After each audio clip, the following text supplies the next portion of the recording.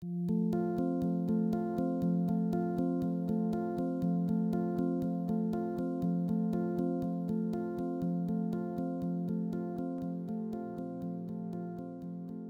definition of plankton is anything in a body of water that can't swim against the current.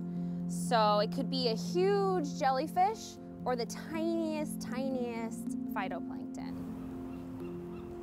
Plankton are so important for our lives here on Earth because they're the bottom of the food chain in the ocean.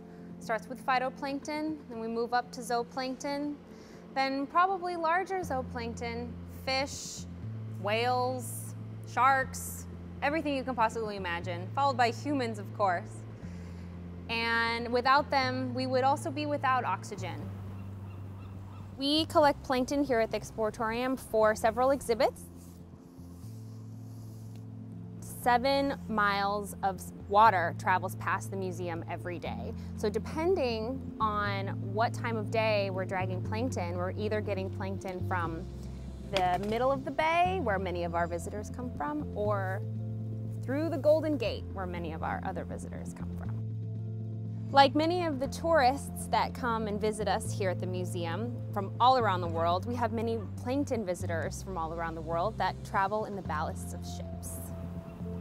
Phytoplankton, which is the plants of the plankton, creates more than half of the oxygen on Earth, so without it, we wouldn't exist. Zooplankton, which are the animals of the plankton, then eat the phytoplankton, and that's what we're going to be seeing a lot under the microscope.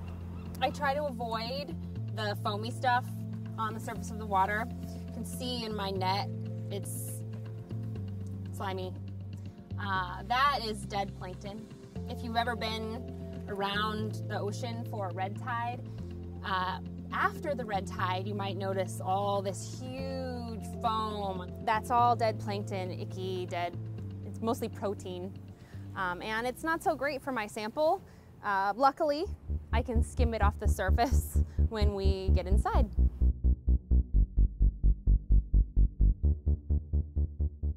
All right, so we're looking at some diatoms. Here on the screen is a centric diatom.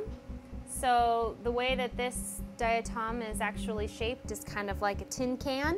Well, that's a copepod who is now in our way. When the copepod moves, it sort of jerks, jolts, bumps around the screen. And that's because it's adapted to swim in seawater.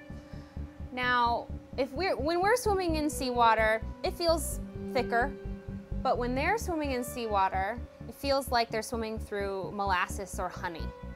So for them to be able to move around in such a thick liquid, they've developed special ways of swimming. Copepods are actually the fastest creature compared to their body size on Earth, and if they were to race a cheetah, they would be much faster. Let's zoom out so we can get a bigger picture of what I like to call Plankton City. I'm gonna scoot the whole slide over so that we're seeing closer to the light on the edge of the slide. There they go. And let's see if we can find my favorite plankton, which would be a barnacle.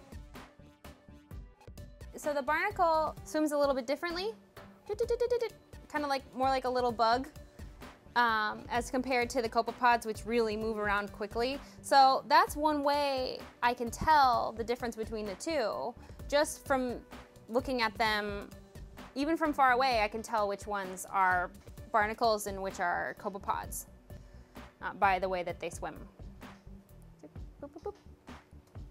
There's a couple of different ways that I like to use this microscope. One is just with a slide like this, but I also can look at very large samples using this microscope. So say I wanted to look at an entire barnacle as opposed to just its larvae, I could. There we go. So the copepods are really excited about life. They move around a lot, which often causes our sample to get moved around a lot. There we go. Here he is, right there. Sea sparkle. We found barnacles, we found copepods, we found diatoms, we found Noctiluca, we found all the plankton that we want to. So now we're going to take them and put them into the exhibit. Here we are at Plankton Ballet, one of the exhibits inside of the museum that uses our plankton. And what I'm going to do is pour the plankton into the exhibit, and that's it for setup. The only thing that we do to this exhibit other than clean it is add plankton.